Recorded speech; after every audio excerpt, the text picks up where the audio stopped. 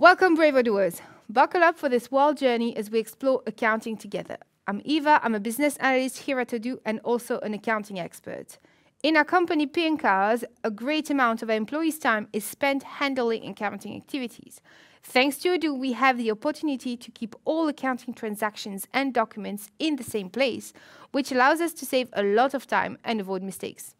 With Odoo Accounting, we can be much more efficient thanks to all the functionalities available in the software. In addition, there are a lot of integrations with the other apps like sales or inventory, which is even easier for us to get the right information from the other departments. This course will cover essential notions and configurations to help you set up your accounting in Odoo. You see here an overview of the main topics we will see together in various videos. What an exciting program! We have frequently attached helpful supporting materials to videos, and you can access them through the links below those in the list view. In the documentation, you'll find additional theoretical content and some frequently asked questions on our accounting topics. Together with me, you'll see some of my colleagues following the tutorials. Hi Eva, I'm happy to join this course. So what are the most important configurations to start my accounting in Odoo? Well, I'm very glad you asked this question, Chiara. The bare minimum to make sure your accounting app is ready to go live are based on 3 pillars: the chart of accounts, the journals, and the taxes. If you have those 3 things properly configured, you are ready to go for your first invoices. Please note, though, that we can have additional configurations to make based on the other apps you might have in your database. Let's have a look at what accounting looks like in our P&Cars database. Okay guys, so here we are in our Odoo database. Let's go in the accounting application to see how it's constructed. So here you arrive first in the accounting dashboard and you already have some information available for you. So we are in a Kanban view, so each box here represents a journal in your accounting.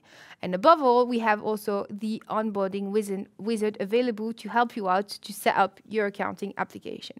So how come you already have some journals and some information in your accounting app without having set up any configuration? Well, that's because when you create your database and you have chosen your country, Odoo will install the accounting localization package related to that country.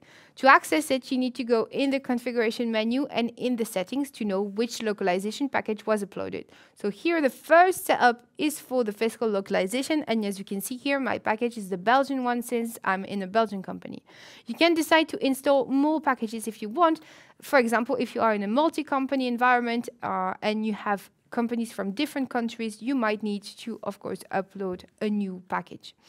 Please note that this feature will disappear if you have any journal entry created in the system. Even in draft, it will disappear. So make sure you have the right localization ready before you go live with your accounting.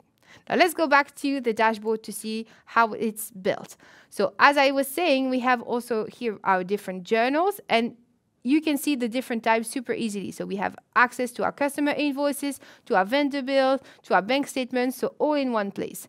Through the onboarding wizard, you have to configure all those before being ready to go live. So first, Odoo, we want you to set up your accounting period. So make sure that Odoo needs to know the last day of your fiscal year. You have also the possibility to update your chart of accounts. So from here, you have access to the chart of accounts from the localization that was uploaded. And you can change super easily, as you can see, fiscal year. You can change whatever you want, change the names, change the code, like this, super easily, and save all you want. And if you come back to the dashboard, of course, here it will be validated. Also have the taxes and the bank account that you can synchronize. All those steps have been explained in other videos in the e-learning, so don't hesitate to check those out to make sure that you don't miss any configuration. Another thing that the localization will upload is also legal reporting from your country. So here, for example, here in Belgium, we have dedicated reports. But for countries for which we don't have enough information in the legal reports, we also have generic statements for the balance sheet, for the profit and loss, and so on. So even if the localization package is not complete, you will have legal reports available for you in the system. That's all for me in this video. Thank you for watching. Ciao a tutti.